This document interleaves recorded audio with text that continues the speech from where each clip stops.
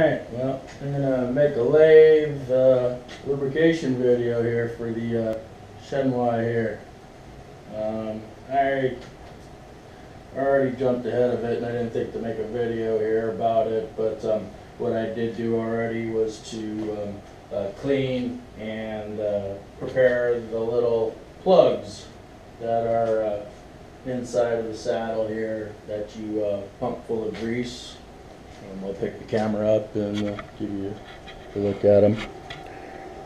They're right here, right here. There's one right here. Didn't clean very well. And there's another one right there. And I'm just going to go through the process here of filling up our oil in the gearbox. Oil for the saddle, oil for the crossfeed, oil for the apron shaft right here. We're going to go ahead and oil the lead screw. I jumped ahead and I oiled those bearings already. We're going to clean it up and add some oil over here to the ways. Also going to add just a little bit of oil to the headstock, as well as my transfer gearing here.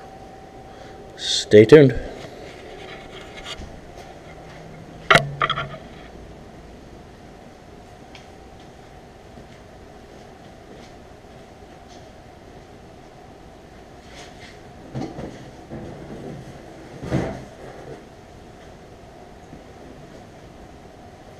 Yeah, right now I'm just using the R&O anti-wear hydraulic oil for pretty much most of the general lubrication in the lathe right now. You could go with something a little bit thicker, but this stuff seems to flow pretty well and it doesn't really gum up at all. Been using it for a while and the Shenwai seems to like it. So we'll go ahead and load it up and get her pumping.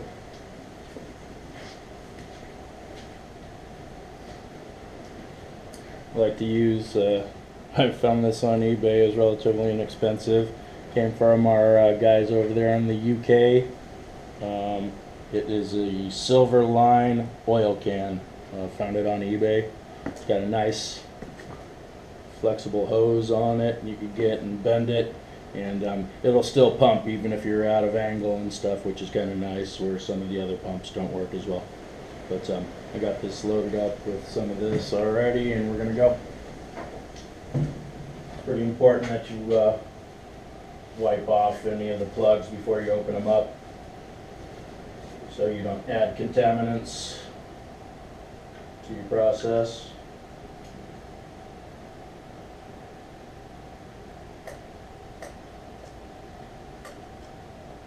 I oil this up pretty much every time that I use it. I can't think of a time that I really don't. Most of the time it just takes a few pumps for me to fill this up. And right there. It's not going to hurt if you overfill, but this particular one, it likes to just a little bit drips out at a time. And I don't know if it's because there's something blocked way inside of there. I haven't had it apart, but okay, our headstock is full again.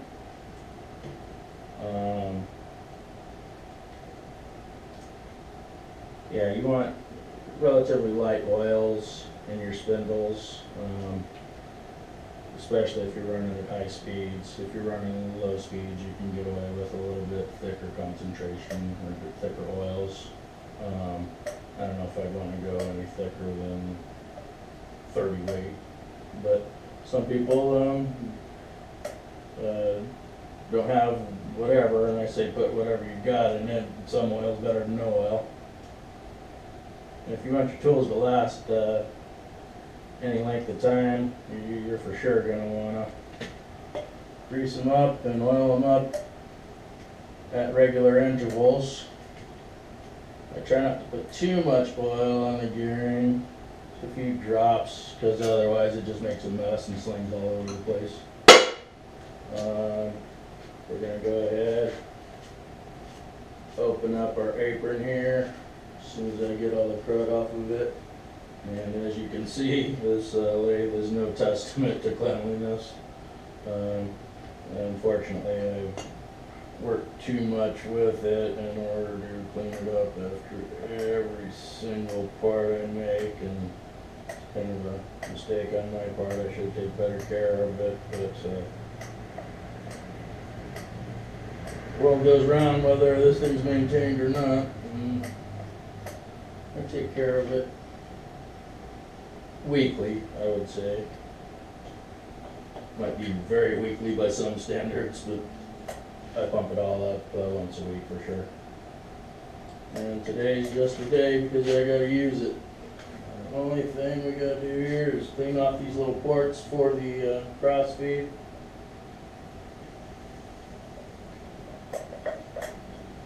Pump those up nice.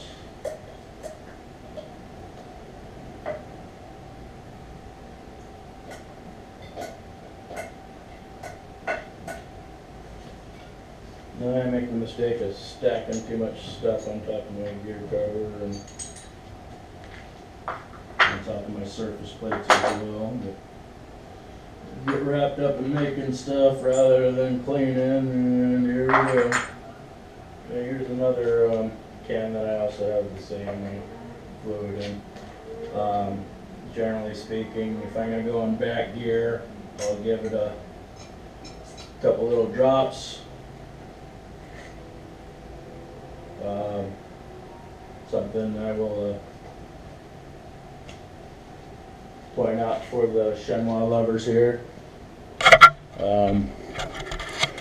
Those two little Allen screws right here and there, it's pretty poor lighting, but those, you'll see one here and one there.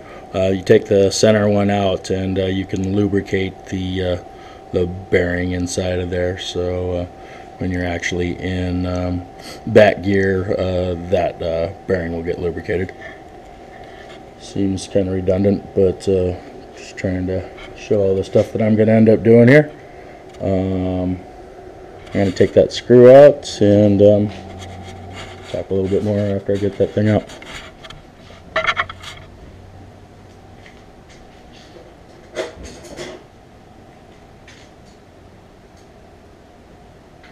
On the Shenwai, it's a 4mm hex socket head,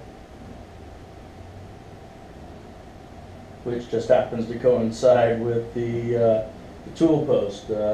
I got clone AXA from Shars on this one. It seems to be a really nice post, but there it is, 4mm. We're going to go ahead and just put just a couple of drops. Let's start filling up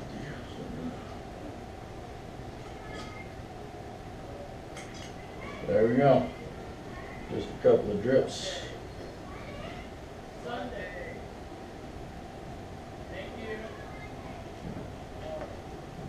And we're going to put the set screw back in. It's filled up. You don't really tighten the set screw up all the way, because if you do, you're going to score your bearing. And that's pretty much universal for all of the lathes here. Shift our position. And it's good to lubricate, but at the same time you gotta know about those set screws. If you tighten them down too much, you will score the bearing or the shaft, the spindle on the inside of it, and you want to avoid that. You just want them in there, but you don't want them contacting anything. And if you have any thoughts as to if you may be contacting something, disengage the drive and try and spin the chuck. If the chuck spins and you don't hear anything or feel anything, the chances are you aren't nicking the spindle or the bearing. So close that back up, and basically that's got some neodymium magnets right here on the side of the tailstock to hold my 4mm, and I'm ready. I'm gonna machine or remachine a stud that comes all the way from Germany, and of course they want $1 billion for it or whatever. So I got a plan. Rather than have it big M16 thread that are completely destroyed, I'm going to turn it down to 1/2" 13 and provide a shoulder nut for them so they can keep working. But anyways, this is one of those things that they want quick, so I don't know if I'm going to film it or not, so I'm just going to punch it out. But thanks for watching.